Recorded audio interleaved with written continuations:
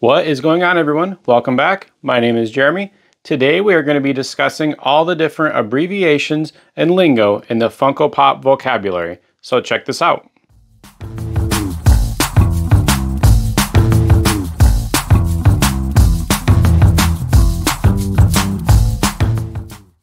My goal today is just strictly going to be to help you break down the Funko Pop vocabulary, what all the different abbreviations mean, what all the different lingo stands for, and just so you have a better understanding when you see something on a Facebook post or an Instagram page, so that, you know, if you might not have known what it was before, you're going to know after today. At least I hope so. Now keep in mind that this is not an all-inclusive list. I know it's hard to believe, but I'm not perfect. It's actually not hard to believe at all. I don't even know. Like, if anyone will tell you, I'll be the first to tell you that I'm not perfect. I'm not a robot.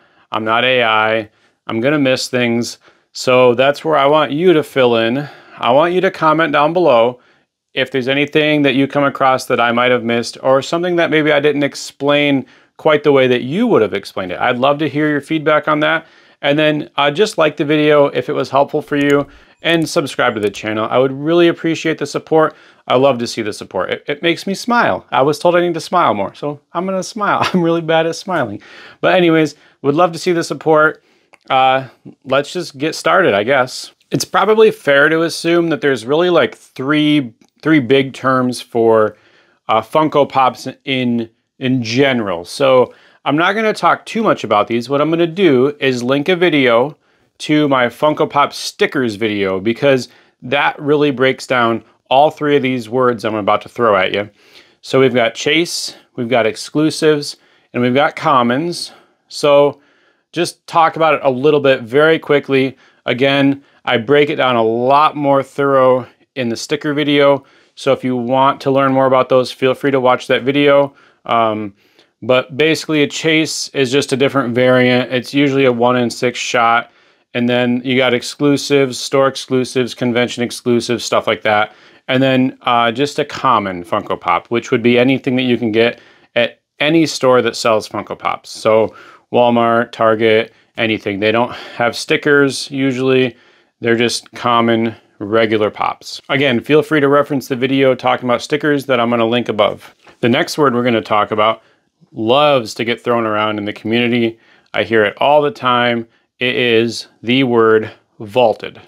So in case you don't know, a vaulted Funko Pop is no longer printed. Funko does not make them anymore. They're not printing the boxes. They're not making the vinyls. Nothing. It's completely done. Every once in a while, just to really ruffle feathers, Funko will re-release a vaulted Funko Pop.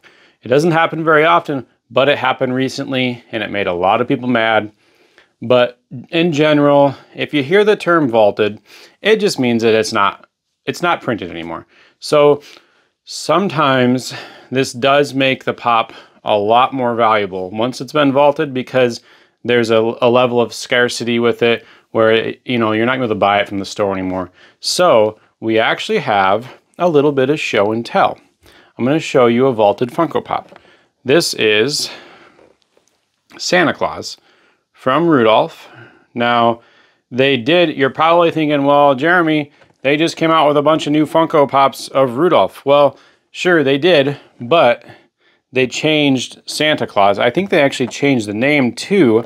I'll confirm. I'll put a picture of the new Santa Claus on the screen so you can see the difference. This one is vaulted. Actually, all the Rudolph ones are vaulted. All the new ones do look a little bit different. They have a different box print. So this one's not crazy expensive, but it is more expensive than retail. So pretty much if you hear the term vaulted, typically it just means the pop is no longer made. An abbreviation that you're going to see a lot, like a ton. Probably, I would argue you're probably going to see this more than any other words or terms, except for like Funko and Funko Pop and maybe like Chase Common, blah, blah, blah, blah, blah. But it would be PPG. So PPG stands for Pop Price Guide. This is a general guide to refer to when you're looking at value. This is not a set in stone value. just because PPG is $40 on a Funko Pop does not mean that you have to pay $40 for that Funko Pop. It's just a general guideline. I do highly recommend like checking like eBay and Mercari just to cross-reference the hobby. If you're using HobbyDB to check the PPG, that was a lot of like HobbyDB, PPG, like a lot of, that was weird, sounded weird. But anyways, HobbyDB is a site that updates their database based like their PPG on pops. So a lot of people use HobbyDB. I use it, but sometimes it is wrong. Sometimes it doesn't update in time, or sometimes a fake pop will get in there and it'll change the pricing. But just keep in mind, it's not set in stone, and it really is not super accurate if you're looking to purchase a really big heavy hitter pop, like a really expensive one. So don't look at it and think, oh man, I can't pay $150 for this pop because PPG says it's only worth $120. It's not what it means. It's just a guideline. These next terms that I'm going to list off, we're going to fire through them pretty quick because, again, I'll link it one more time. These are all talked about in my sticker video. So I don't want to really spend too much time on them when I can just send you to a different video that explains it a lot more thorough than I'm going to do right now. So keep in mind, if you want more detail on the terms I'm about to discuss, there's a lot more information in the video above. So you've got flocked, that just means it's fuzzy, it's soft. You've got chrome, which is shiny and ugly. I personally can't stand the chrome ones. I think they're hideous.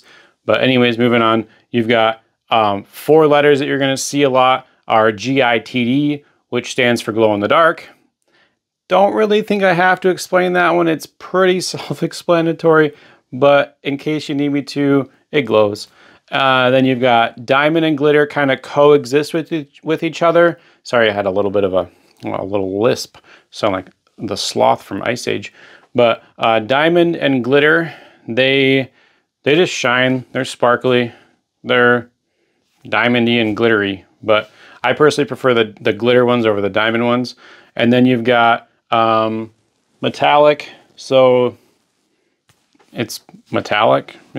It's similar to chrome, but it's not all one color. It's just shiny paint. I don't think I missed anything that would fall under the features category, but if I did, just let me know down in the comments below. Let's talk about Funko sizes now. So you're gonna run into a lot of different sizes because Funko has really branched out. They don't really stick to just the common sizes. Like there used to be just 4-inch, 6-inch, 10-inch. That was kind of it. You know, there every once in a while you'd run into like a ride or something that was a different size, but just to run through the sizes that I could think of, at least, there's your regular 4-inch, you got a 6-inch, there's 10 inches, there's 18-inch ones. Some of the really older ones, like I think like the old Buzz Lightyear is actually considered a 9-inch. There's video game covers, there's comic book covers, there's movie poster ones that are huge, like the Cinderella. I think there's like a Snow White. There's a big Star Wars one.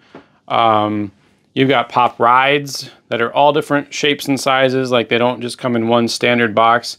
Same with like the pop towns, the moments. So it's really hard to just talk about. You can't really cover all the sizes that Funko makes. We will have a little show and tell though. We're gonna have a little hands-on moment here. I'm gonna show you some of the different sizes I have in my collection. So obviously the most common popular one is the 4-inch. This is the 4-inch Charizard. This is your standard Funko Pop. Most of them are 4-inch. And then you can move to the 6-inch of like Jiraiya here, signed by David Lodge. This is a Pop Rides, but this would be considered a 6-inch category. Then we've got the video game covers of Geralt from The Witcher 3.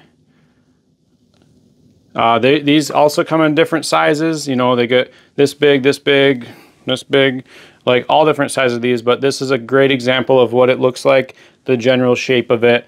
Just look out for different sizes. Then we've got this one, which I'm not really sure what size this would be. It's just a different shaped box. This is the Thunderjaw from my favorite video game, Horizon Zero Dawn.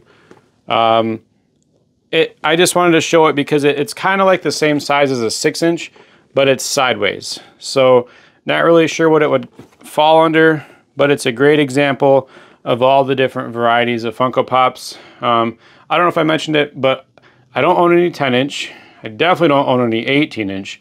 I do want to get the 18-inch Darth Vader, but that's besides the point. I don't really think there's any sizes that I missed. I'm sure there are, because like I said, there's a lot of them. It's really hard to hit them all. But you know, the ones I showed, I think they're pretty cool. I can also give you a little out of box size comparison too. So this is the 6-inch Kisame from Naruto, and then you can compare with a 4-inch. So this is the 4-inch Neji from Naruto also. So you can see pretty drastic size difference. So 6-inch, 4-inch. It's definitely a lot bigger. That's what she said. I think now would be an appropriate time to bring up the Funko Sodas, which I personally love. There are some Funko Sodas that I actually like more than regular Funko Pops. I know that's crazy because a lot of people can't stand sodas, but Funko Soda, this is what it comes in. Soda cans, unless you're from Michigan like I am, this would be a pop can. But yeah, Funko Sodas, super fun. Most of them have a chase variant, so this would be what they look like. This is the Joker chase. So you notice they're just kind of in just like a standing pose. There's not a whole lot of sodas that come in like an action pose. Like the 4-inch Neji you can see is in more of an action pose, where the Joker's just kind of standing there with his hands by his side. Mainly because they don't have a whole lot of room to work with in the can. Like you've got to get it to fit. So if it has a lot of action and motion going on, it's not going to fit in the can. But another one I can show you is just the common Ochako from My Hero. As you can see, just the straight up and down pose. But they're so fun. I love them. As I said, most of them have chases, a 1 in 6 shot at a chase. I just think they're really fun to open. Another term you're gonna hear thrown around is 3-liter. So this is a 3-liter soda. This is considered a Funko soda. So when you hear the term 3-liter, this is what they're referring to. Comes in this huge pop bottle or soda bottle, excuse me. They're really fun, just like regular sodas. They have a chase variant.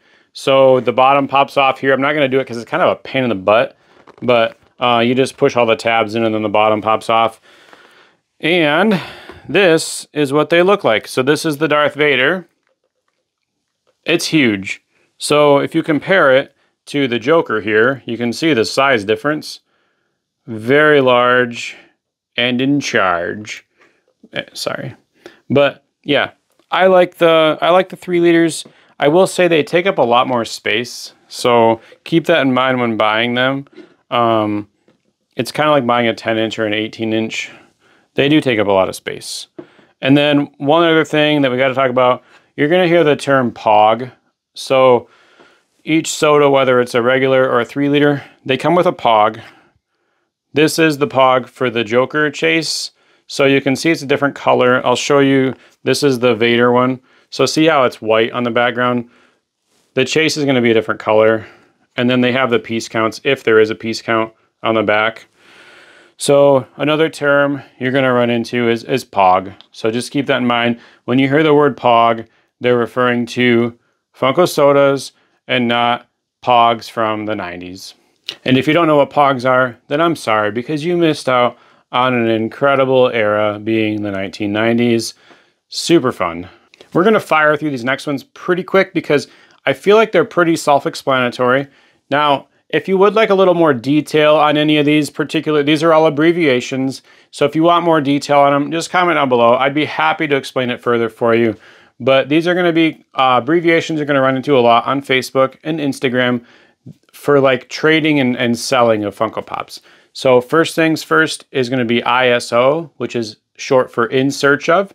Then you've got NFS, which is not for sale, or NFT, which is not for trade.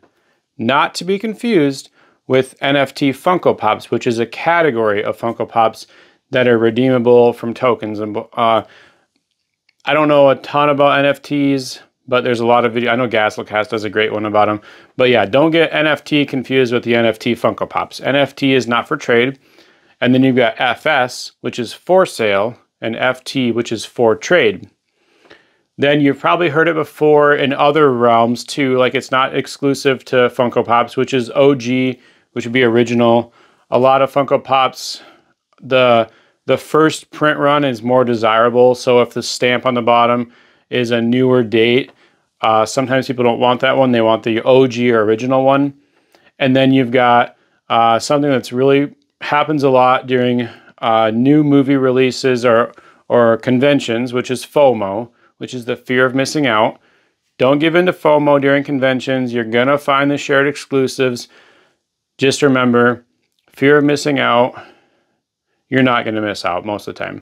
A couple ways of protecting your Funko Pops that you're going to hear terms for is a hard stack and a soft protector. So this is what a soft protector is. It's a thin, this is a 0.5 millimeter. Sorry, it's really dusty, but this is the EV. This is in a soft protector from Vaulted Vinyl. There's a ton of different companies that make these, so just pick and choose as you will. I really like Vaulted Vinyl. I also really like the Chalice soft protectors. But yeah, if you hear the term soft protector, they're referring to the thinner, not as durable protector. It's kind of soft. I don't know how else to explain it. But yeah, there's lots of different great companies out there that make those. So don't think that you have to stick to one or the other just because someone says one's better than the other. I've come across a lot of them that I really enjoy using. The other term I just used was hard stack. So that is the really thick plastic or poly protectors. These are for like your grails. I got this Chase Ichigo in the Vaulted Vinyl Legendary. This is a very expensive hard stack. Personally, I don't recommend it. I know I have one, and I'm telling you I don't recommend it. I pre-ordered these when they first announced them. It's a great pop protector. It's very clear. It's very crisp. Like, I like how it looks in it, but they're like 30 bucks a piece. So I only have two because they come in 2-packs. It's a great protector. If you've got the budget for it, go ahead and get it. It's awesome. It's super durable. My go-to is the $7 a pop Pop Armor. They're great. They're affordable. The only other one I can think of off the top of my head that's a hard stack would be the Funko one, which I don't recommend unless you like putting your pops in a piece of plastic that's going to crack if it barely hits the floor. Don't buy the Funko branded ones. They're garbage. I kind of saved the best for last because we're going to talk about the last two terms that I could think of would be piece count or limited edition, and then grail. Obviously, you got to talk about the word grail. You hear it all the time. This one is the Darth Maul Freddy glow in the dark. This is 2,000 pieces, so it has a piece count and it is limited edition. This is also a grail. This is a monetary grail and a personal grail to me. I'll never get rid of this pop unless I'm like dirt broke and I have to sell it. But I hope that never happens because I pulled this myself and I love it. But anyways, so yeah, piece count, again, self-explanatory. There is a certain limited number of that Funko Pop out there, only 2,000. There's a lot of different piece counts, 24, 36, 1,000, 500, but piece count just means it's a limited run. And then grail, I'm not going to get too detailed into what the meaning of grail is, but you're going to hear it a lot. I would just say that the true meaning of a grail is very opinion based. It's not, you know, one person's grail could be super expensive, one person's grail could be super cheap, just something that is very nostalgic for them, which is most of my grails are just kind of nostalgic. Just keep that in mind when you're like talking about grails. Don't let someone intimidate you and convince you to believe that what they think is a grail is what everyone should believe is a grail. It kind of drives me crazy when I see people telling other people like, oh, that's not a grail, like you can't call that a grail. Just remember, it's super opinion based. We're just going to leave it at that. If you want to consider something in your collection a grail, that's fine. But a grail is just something that means a lot to you that's in your collection. I think that's a good way of describing it. That's probably going to wrap it up for today. I think we did a pretty good job of covering all the different terms and lingo and abbreviations that are used around the Funko Pop community.